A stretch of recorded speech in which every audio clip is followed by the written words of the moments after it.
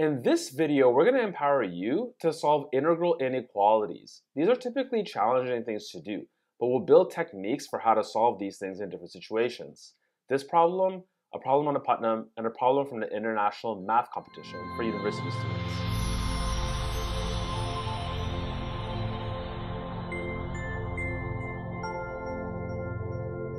Hey, welcome to today's video on Prof. Omar. So today we're going to start with this integral inequality right here, which seems kind of convoluted. There's an assumption with this actual function. It's a function defined from 0, 1 to the real numbers, and the assumption is that the function is actually non-negative on the interval 0, 1. Okay, so how do we handle this? We have the square of an integral and then the integral of a cube. So the first thing is to note that there's actually a Cauchy-Schwarz for integrals, and it says that the square of an integral is less than or equal to the integral of the square times the length of the interval. Now actually this is really about the integral of a product of two things. But anyway, so this turns out to be an inequality that's true for functions f. So we can actually make a stronger inequality than the one that's desired here. That's in terms of the function itself instead of the square of the integral, which is hard to manipulate. So if we instead prove that the right-hand side is greater than or equal to 3/4 times the integral from 0 to 1 of f squared, then we're good. And the thing that's advantageous about this is we can now move that quantity that we just introduced to the right-hand side and put everything into one integral. The goal then would be to establish that the integral from 0 to 1 of f cubed of x minus 3/4 f squared of x plus 1/16. We're allowed to put the 1/16 in there because the integral from 0 to 1 of 1/16 is 1/16.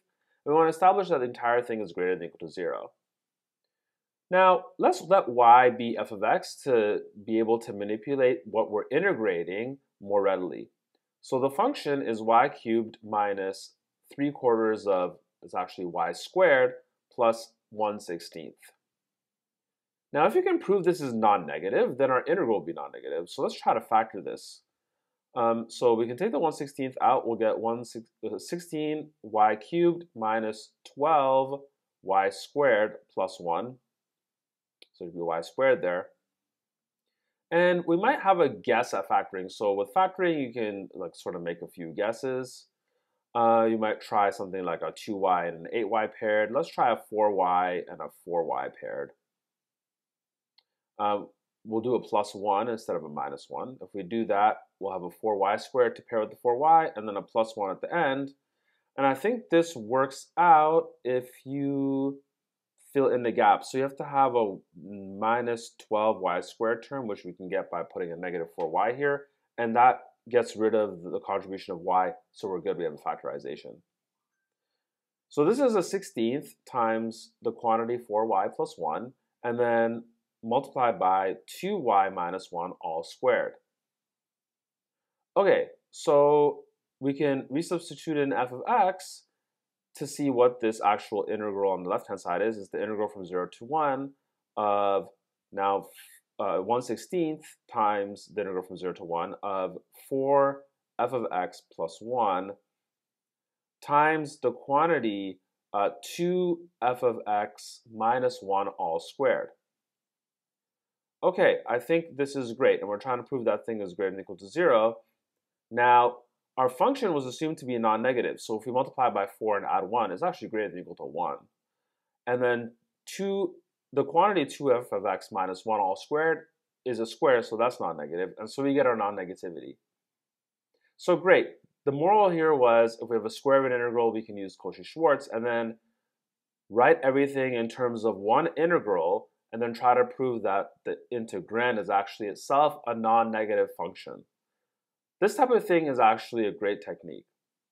The next problem is Putnam 2007, number B2. And it gives you this function f defined on 0, 1, whose integral on the whole interval is 0. Then you have this weird condition that the absolute value of the integral from 0 to any value t in the interval 0, 1 of f is bounded above by 1/8 times the maximum of the absolute value of the derivative. This was really complicated, so let's give each piece like a label.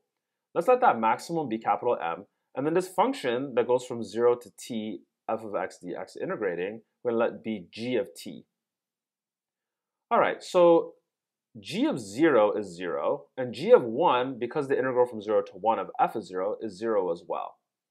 So we have this function that's 0 at 0 and 0 at 1, and we're trying to find out the absolute value of the maximum of the absolute value of g. Now, the maximum then, because the absolute value at 0 and at 1 is 0, the absolute value's maximum is going to be the maximum over that interval, not including the endpoints, which happens at a critical point, which we'll call C. Now, a critical point has the derivative at that critical point being 0, but the derivative of g, by the fact that it's the integral from 0 to t of f of x dx, is f at c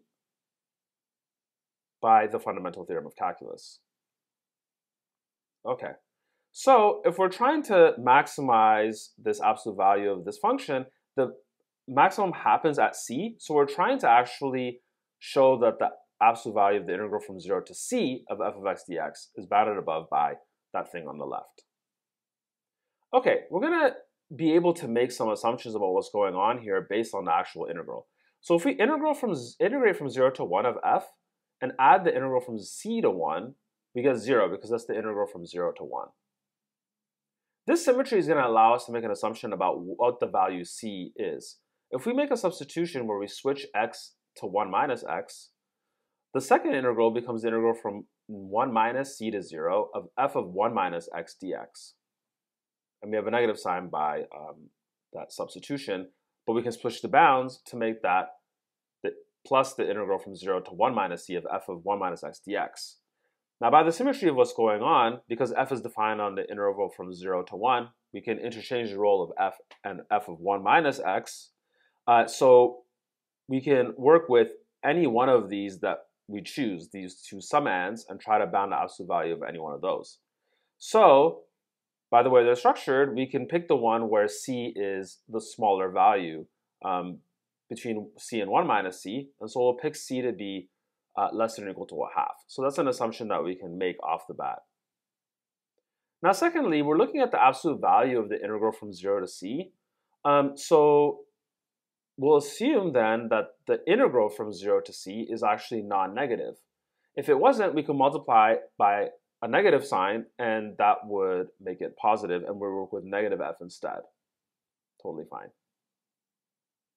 Okay, so we'll work then with the integral from 0 to c of f of x dx and see what we can employ.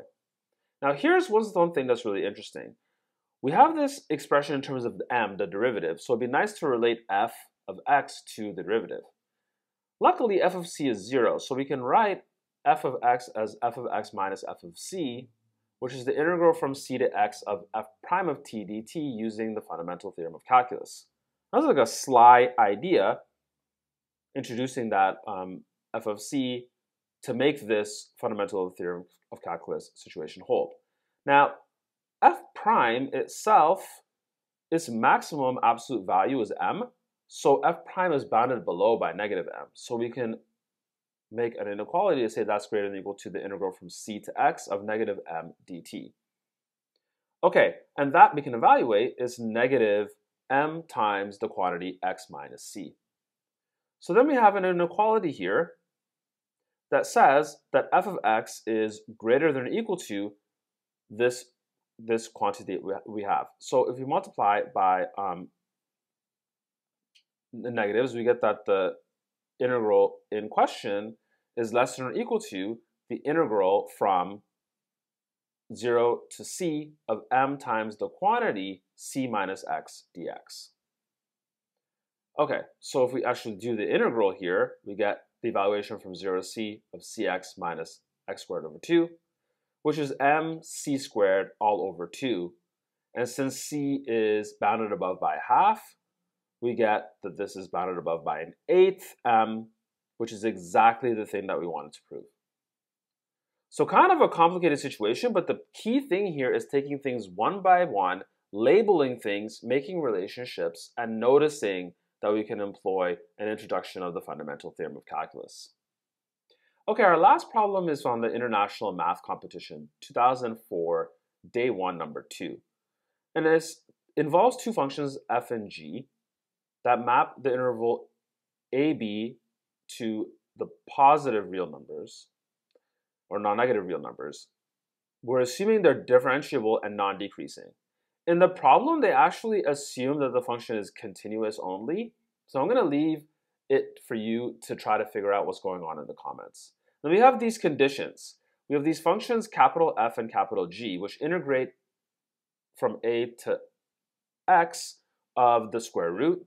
We're given an inequality involving them. And we notice that f of a and f of g are actually 0. We have a second condition, which actually tells us that if we evaluate f and g at b, they're actually equal.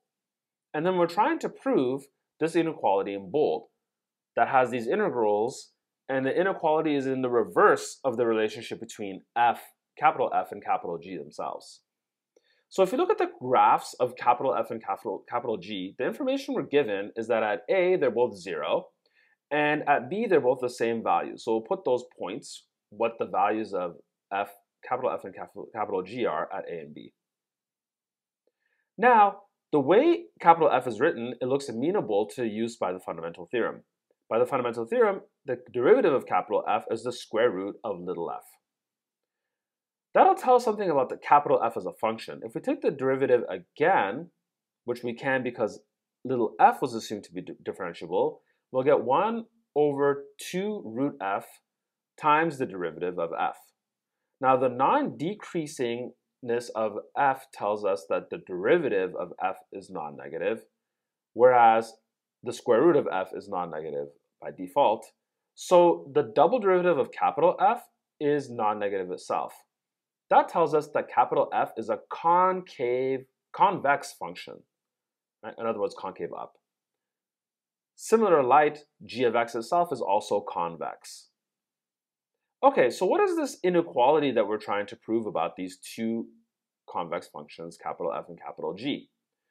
Well, capital F prime of t is the square root of little f of t, so the integral we have is actually this integral right here, the integral from a to b of the square root of 1 plus capital F prime of t squared dt. That's actually the arc length of capital F from a to b. All right, and in a similar light, the thing on the right of the inequality we're trying to prove, is the arc length of capital G. Okay, so capital G might look like this, is graphed from a to b, whereas capital F, by the inequality we're given between capital F and capital G, lies under capital G. And we also have that both of them are convex functions. So by the diagram, and we can make an argument that's rigorous looking at piecewise intervals, that the arc length of f is forced to be greater than or equal to the arc length of g, and that's exactly the inequality we're trying to prove. So this problem, I think, is another example of labeling things and then interpreting the actual information that you're given in terms of the geometry of the functions.